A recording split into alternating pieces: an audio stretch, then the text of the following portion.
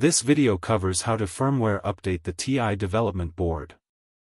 XDS110 is the onboard JTAG emulator used to program the CC3220. The XDS110 is itself a MCU. This video explains how to update the software in the XDS110 MCU.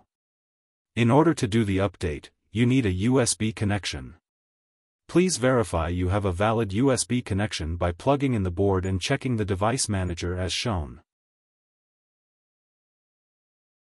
Here you can see the PC correctly recognizes that the board is plugged in via USB.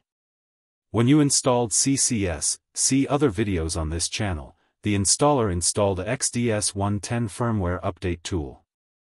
In the directory shown, there are instructions on how to use this tool. You do not need to update the firmware on the board under normal circumstances. This procedure should only be done if the IDE explicitly tells you to. In most cases, the board is shipped with the correct firmware and you will not need to update it. Open a command prompt by clicking on Start, Windows System, Command Prompt. The xdsdfu executable is used to communicate with the XDS110 debugger. The -E option is used to check the USB connection. Here is an example of a correct connection. Here are the steps to update the firmware on your board. You should only do this if the IDE has asked you to do it. Here are the results.